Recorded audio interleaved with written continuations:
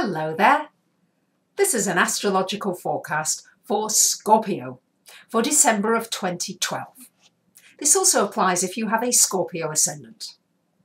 So my dear Scorpios, yes, I know Saturn is in your sign, and many of you are in the process of reinventing yourselves.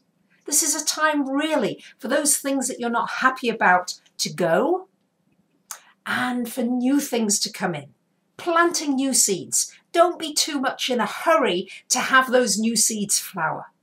Plant them, water them, allow them to grow slowly. So things are going to happen slowly, maybe more slowly than you'd like them to.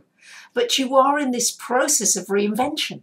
So think about how you want to be in all ways. How do you want your life to be? Spiritually, emotionally, your relationships, your finances, your work. All of this you can recreate over these next couple of years. So use this Saturn transit very well to develop new structures that are more supportive to you in this new phase of your life. And you get some help for the first couple of weeks of this month because Venus is in your first house. So this is a time when you can draw people to you, magnetize people to you with your charm. It's a time when you're going to be able to smooth things over if you've had any disagreements, either at work or at home or in your relationship. You should be able, things should be calmer and more and easier. And also a time to do pleasurable things. Maybe have a makeover, do something nice for your appearance. The way you come over can certainly change these first couple of weeks of this month. Biggest focus this month is going to be your finances.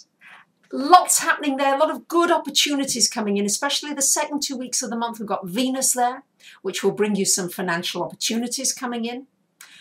It draws money to you. Of course, with Venus there, Venus likes to spend it just as much as having it come in. So make sure you're not doing impulsive purchases, but you've just got lovely aspects there. And on the 13th of the month, a new moon in your second house of finance. So a wonderful time for new resolutions about how you want to structure your finances, how much money you want to earn, how you're going to deal with any debt if you have debt, how you want to earn your living from now on, how you want to invest money, how you see money, your attitudes, your values, what's important to you now financially. Things may change during this time, particularly the last couple of weeks of the month.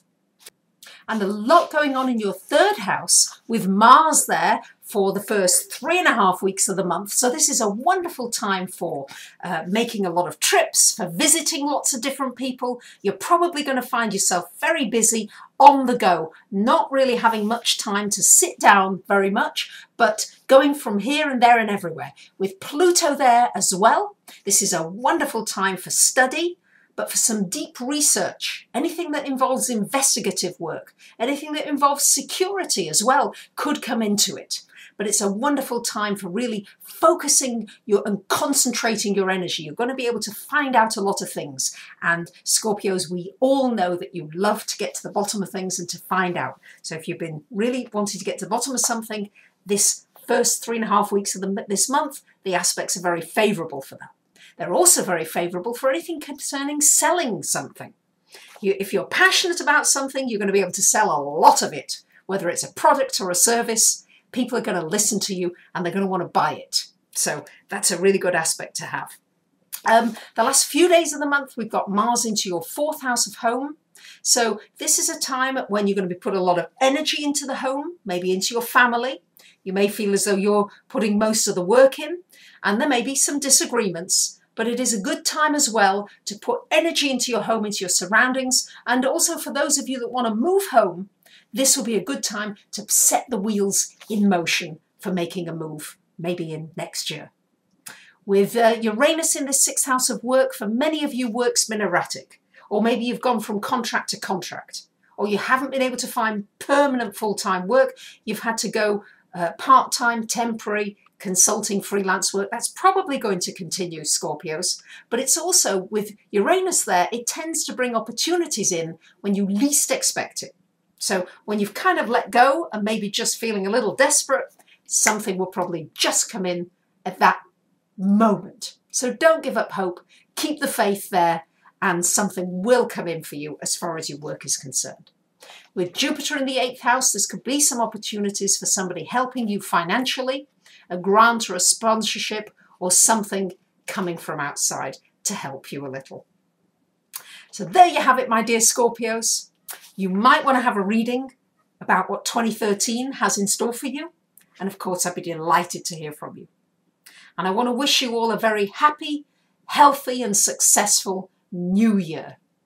Thank you for listening and for passing these videos on, for tweeting, for sharing, for commenting. I really appreciate it. Bye for now.